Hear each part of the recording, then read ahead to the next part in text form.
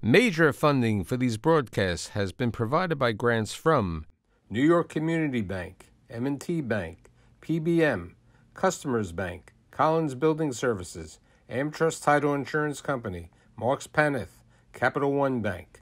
Additional funding for these broadcasts has been provided by grants from Amerant Bank, Bank of America, Citizens Bank, Dime Community Bank, Douglaston Development Levine Builders, Flushing Bank, Friedman LLP, Handro Properties LLC Handler Real Estate Organization, Hodges Ward Elliott Inc., Investors Bank, James D. Kuhn Real Estate Institute at Syracuse University, John Kesmatidis, Red Apple Group, Keysight Capital Partners, New Banks, Meridian Capital Group, Ocean First Bank, People's United Bank, RPW Group, TD Bank, and these friends.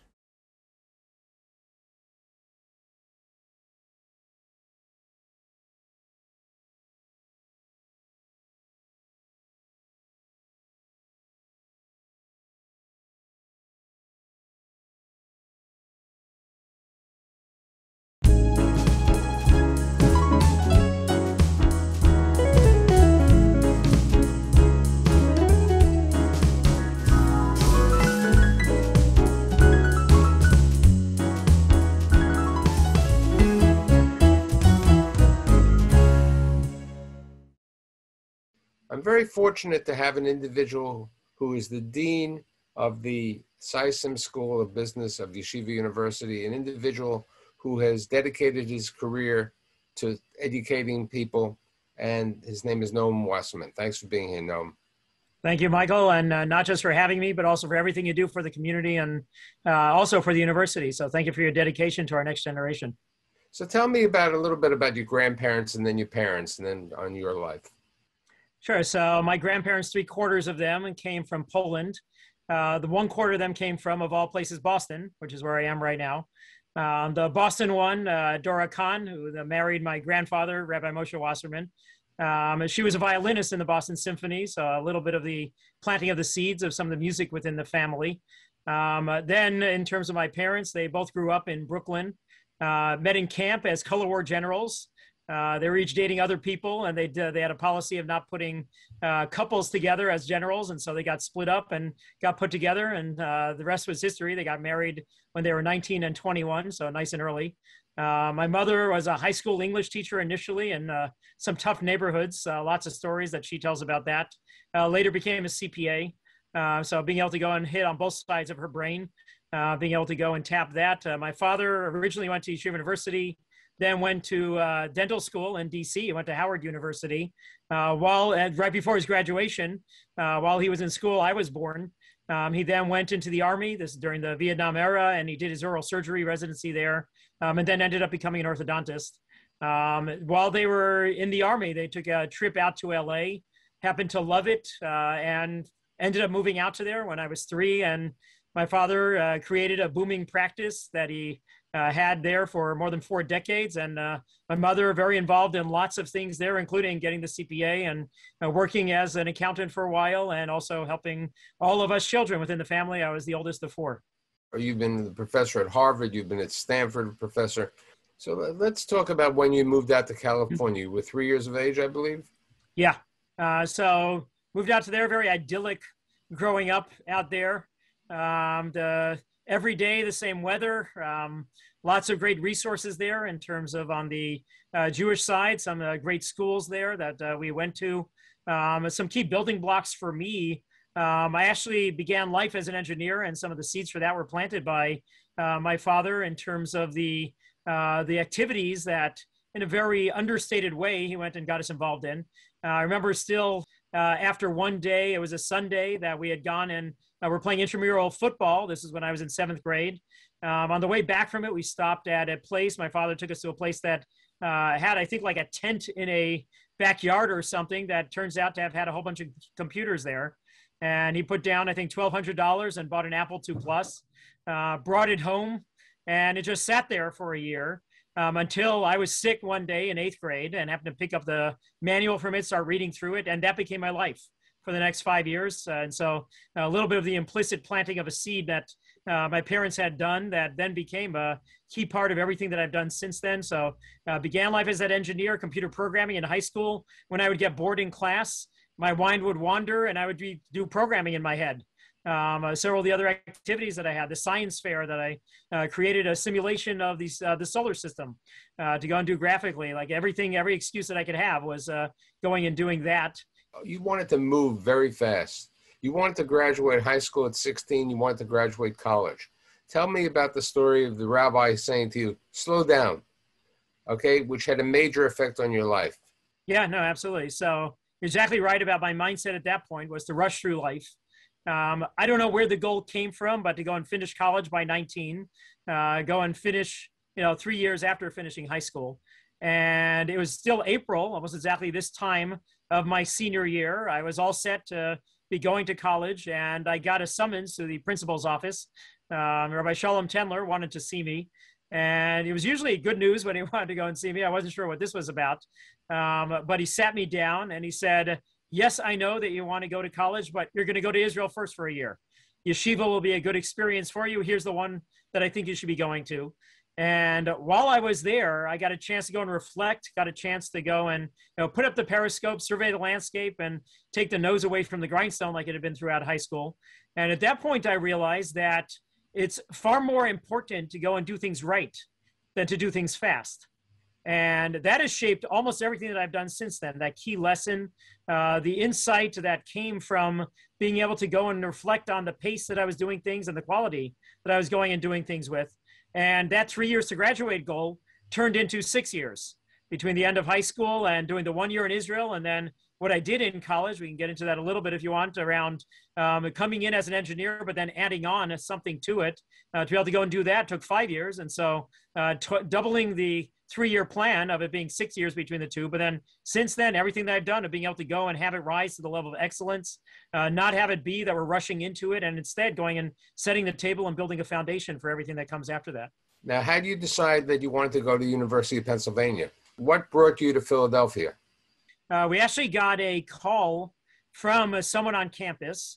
Penn had an honors program called the Benjamin Franklin Scholars Program, and he was a member of BFS. He was in the program, and each year he would just go and take the list of the students admitted to BFS, and he would scan it for Jewish names or for Jewish high schools, because he was very interested in going and growing the campus presence, being able to go and have a minyan on campus, like 10 people who could go and come together for prayers, being able to go and have strong Jewish learning on campus. His name was Danny Eisenberg, went on to become a major force within the medical field and Jewish ethics and medical ethics and things like that. But it was the phone call from Danny that I got, and he invited us, me and my father, to come out to see the campus. And so we went out and loved the overall beginnings that he was helping go and build, along with several other movers and shakers who were early there. Also loved the overall feel that I was starting to get for the culture there, be able to go and bring together multiple things to form a more powerful whole than if you're going and just focusing like a laser on a single thing. And so overall, like in terms of the being able to get to the Northeast, being able to go and be on campus there, being able to be part of the Penn culture, and being able to help build a Jewish community were the major things that attracted me to there. Now, when you were at Penn, you met your wife, but not at Penn. How did you meet your wife? Well, we actually encountered each other first at Penn. She had come and visited an old high school friend of hers there. The main way that we came together, at that time, a whole bunch of the young collegians in the Jewish world would go and come to Columbia for one of the Jewish holidays for Simchas Torah. And so I went with my roommate up to there. He was an old high school classmate of hers. And so she arranged all of the arrangement for us where we would sleep, the meals, and other things like that. And so that's where I really got to know her, was when I came up to Columbia, where she was a student. By the end of that holiday, we were going out and ended up going out for 2.5 years. And she ended up becoming a pre-med student, and we actually got engaged, and she moved to Philly the night before she started med school in Philadelphia. And so pretty formative, that holiday, my going to New York was the key thing of helping me find my life, the founding partner in life. Well, when we were talking last week, there was a discussion about the rocket scientist. Tell me about the rocket scientist. So this goes back to like my beginnings as an engineer. When I was in college, I worked for 3 summers. My first real engineering position was at the Aerospace Corporation. And so almost a literal rocket scientist. Help me understand also, in addition to like the technology and how big systems are built, how all the technology coalesces and how teams start being able to go and build it, was the organizational side of it. Understanding the dynamics around being able to go and work with people, being able to go and have multiple parts of the organization coalesce their efforts as they're going and doing it. And so there was the engineering and also a bit of the business side that was coming together for me, of understanding the human dynamics and everything else that goes into an institution and building it. You know, somebody would say, you know, McKinsey, Bain, all of these companies. You had an interview with McKinsey. I think it's something that people would love to hear about. When I got to Penn, I mentioned like the culture there of finding multiple things to go and do. To me, the given was the engineering side, but I started going and dating a couple of other options. One of those options was going and bringing together computer engineering and also psychology. And that would have been like the beginnings of what would have become an artificial intelligence program and things in the machine learning realm. I also went and dated a combination program called the Management and Technology program there. That was bringing together business and engineering, and loved that combination, and ended up going and dual degreeing in that, going to Wharton, being able to go and take all of the business stuff for what I could there. I ended up double concentrating in that in corporate finance and also strategic management, in addition to going and doing the computer science and engineering side of it. When I was going and coming onto the job market, I wanted to go and find something that could go and enable me to keep doing both of those, not just going to have to focus on one of them, but be able to go and have the greater whole, bringing those two together. But on the way to going and exploring that, we also had whispering in our ear. There was the ultimate on campus is getting the McKinsey job, the top management consulting firm, the strategy consulting firm in the world. And so I went, dropped my resume for McKinsey, and got an interview out of that, and walked into that interview room. Very consciously, I made some decisions when it came to preparing for that interview. One, I was wearing my wedding ring. I'd been already married for more than a year, and decided to go and keep that on. I was wearing my yarmulke. That's a key part of me, very much, you know, an intrinsic part of my practice, my identity, my daily life. And also wasn't bashful about like the stage of life in terms of the family. Mentioned that, you know, I was going to have a 3-month-old at graduation, that I would love to be able to go and work for McKinsey. I thought that I'd been well prepared at Penn to go and do. And the McKinsey partner just looked right at me, and this was only like about 5 minutes into the interview or so that we're getting into this. And he said, "I don't think we're for you. The consulting is not for you. You're going to have to travel a whole bunch. You're going to have all demands on your time that you're not going to be able to go and control." And so my McKinsey interview ended up being my shortest interview ever. Let's talk about AMS. What happened there? Sure. So AMS is what I ended up finding in terms of the bringing together of the business and the technology. The interesting, like the business unit I was going into, I was coming out of the management technology program, and I found a business unit within there that was called the Management Sciences and Technology unit there that would enable me to keep mating those two. Instead of just being front-end consulting, AMS was full life cycle consulting, where you would go and understand the strategy, the goals. You might go and redesign a business process and do a whole bunch of the front end understanding of the business and how you might be able to go and bring some operations knowledge to it to go and redesign it. But then it wasn't that you would hand them the design and then it would be up to them to go and implement it. You would have to go and implement it. You would go and design the system. You would go and do the systems integration. You might do the programming and everything else that would be required for it. You would deploy the system and be able to support the users. And so I loved the idea first of being able to go and get that kind of feedback loop on how well did we do the business side and how did we go and bring it together with the technology side. But I also loved the entrepreneurial culture at AMS. As it turns out, as I got to know it a little bit better, turns out it wasn't like a one single cohesive firm. It was far more a whole bunch of small business units that were brought together under an umbrella, where each of those business units was founded by someone. Each of those was someone who saw an opportunity in the marketplace, and they were able to go and pursue it, and AMS would go and give them the reins and the support to be able to go and see, is it an opportunity, and be able to go and have it grow into something. And so I love that combination of being able to go and bring together the disparate skills, the business and technology, and be able to go and do it in an entrepreneurial realm. And so that was very much the attraction that I had to AMS. It was far less known. It was almost a no name, almost literally, like the name doesn't stick in anyone's mind. It's such a plain vanilla name, American Management Systems. But it turns out that it was a very formative company for me to be able to go to. It was a major hirer out of the M&T program because it brought together the business and technology in such a great way. And so that's where I went and ended up initially thinking I was going to go and just do a couple of years and then think about maybe going back for my MBA.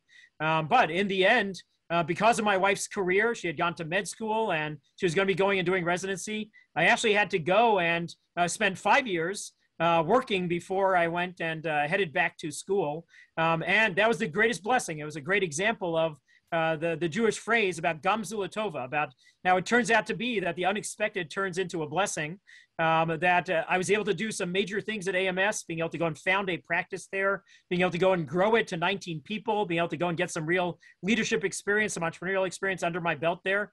And so that very much the case of as you're going and managing the dual career issues and being able to go and see you have a goal, but be opportunistic also, very much that entrepreneurial mindset, and being able to go and make the most of the unexpected. That's what AMS was enabling for me before I went back to school. So let's talk about school as a student, and then we'll talk about school as a professor. Having gone to Wharton, like one of the best business schools, very formative for me. I was told at Wharton, don't come back to here for MBA. Go to somewhere that's going to be very different for you. And my natural mode of learning also is to go and absorb, not to go and throw myself into a dialogue, not to go and engage, but to go and watch and be able to go and absorb that information. And so what I thought was going to be best for me was to go to a place that was radically different from that. They would go and force me to go and get out of my shell, be able to go and get into the dialogues and things like that. And so I targeted Harvard Business School. I went, filled out one application for MBA, and figured that if I didn't get in, then it would be better for me to continue working. And it was because HBS goes and requires you half of every course. Your grade is how much did you participate? How well did you participate? Did you throw your opinions and perspectives out there for 80 really sharp people to go and pick at it, go and show you where you're wrong? And so that's where I wanted to go and be able to have that very different style and be able to go and also get a lot more things under my belt in terms of knowledge. And the more that I learned, the more I knew that I had to go and learn more about it. And so I went back to there. We thought we'd come to Boston for 2 years. Those 2 years turned into, now we've been in Boston living here for more than 23 years. That's because along the way, I came in with my own ideas of what I wanted to do, 5 things, what I could see coming out of MBA. The first semester knocked a couple of them off the list. One of the invaluable things about doing an MBA program that helps shape your knowledge of what you really want to go and do, but also it added one thing to there and then added another thing in over the summer of it. And turns out those 2 things that were added, the things I didn't even expect to be going and doing, were the new things that weren't even on my radar. Those 2 things were doing venture capital. I did that for the summer, and then doing academia, and had a couple of the professors there nudge me in the direction of thinking about becoming an academic. Ended up walking out the MBA graduation door in the PhD orientation door, and going and focusing during that PhD on the things I had experienced for myself as a founder and then seen in the venture capital firm of the early decisions founders make that tend to get them in trouble. And as it turns out, I'm looking for academia. What have they learned about it? What can we rigorously go and give as answers to the early decisions, especially when it comes to the people that they involve and the ways in which the teams are affected by those early decisions? And I found nothing rigorous within academia that they can go and make like a solid answer out of. And so I figured I would have to go and create that domain.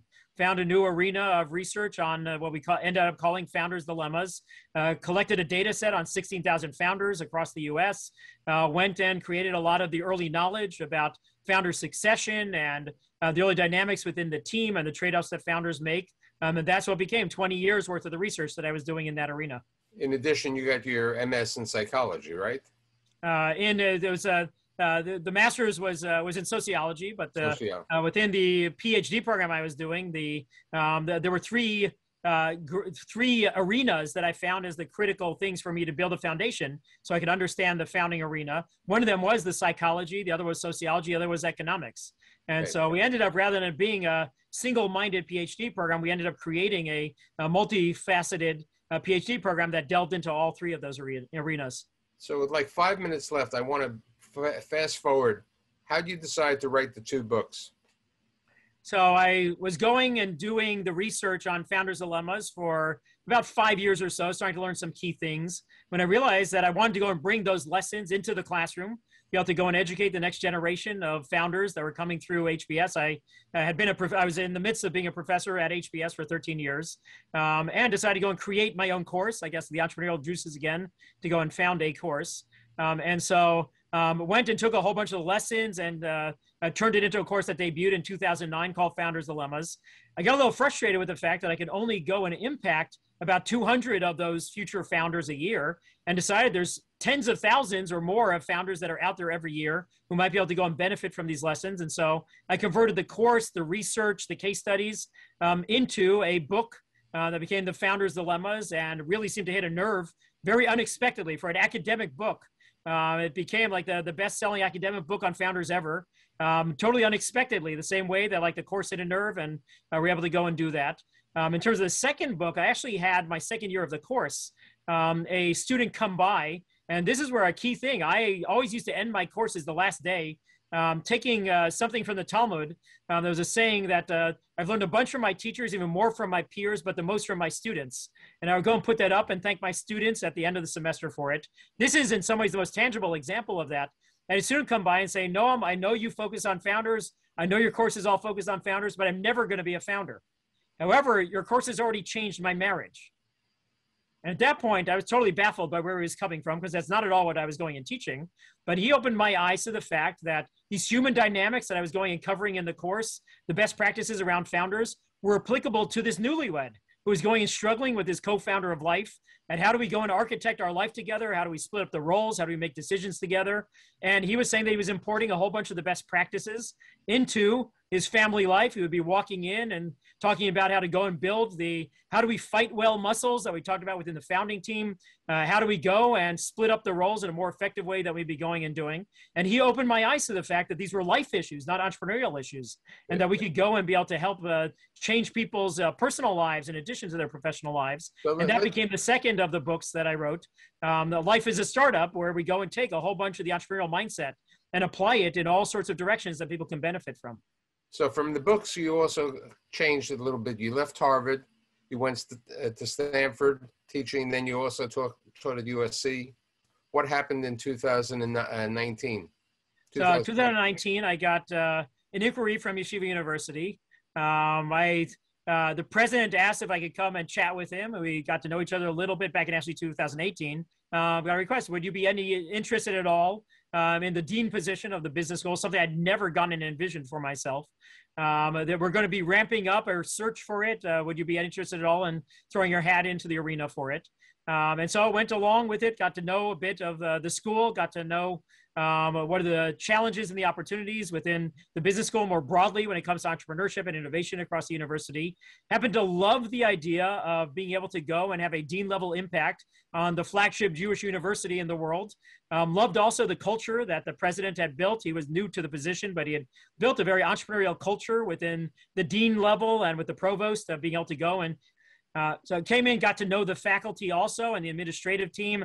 Lots of gems there, lots of people to collaborate with, and lots of promise and opportunity that we could go and be able to team together on. So let's talk a little bit about the family. You've been married how many years, and you have 8 children, and tell me what they're doing.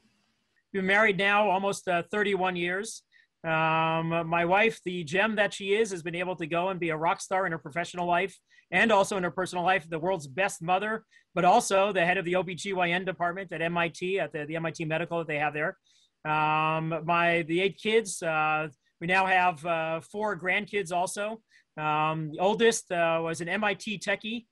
She went from the most religious of the Jewish high schools here to MIT, and now she's she works for a machine learning startup, being able to go and really create the next generation of great products with them. She has 4 kids. They live in New York. Number 2 is finishing med school right now. Her graduation is next month. She's going to become an ER doc. She just got married a few months ago. Number 3 went to YU. Everyone after my oldest has been going to YU. We have 3 who have graduated so far, and another one who's there, and another one's going to be going to there.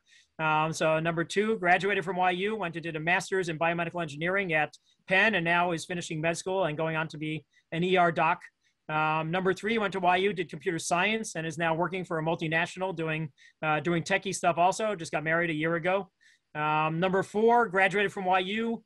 She then went to Israel, and she served in the Israeli army for a year and a half, and is now starting med school next year. Number 5 is at YU doing pre-engineering and in the women's program there. Number 6, graduating high school, going to Israel for a year, like all of the other kids have done.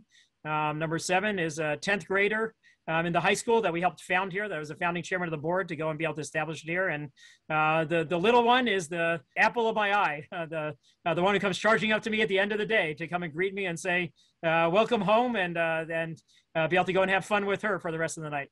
I think the greatest news is that the Sisam School of Business of Yeshiva has you as its dean. You're a great dean, you're a great educator, and I'm happy to be part of working with you in the growth in the future. Thanks for being here today. It's my pleasure. Thank you, Michael, for everything.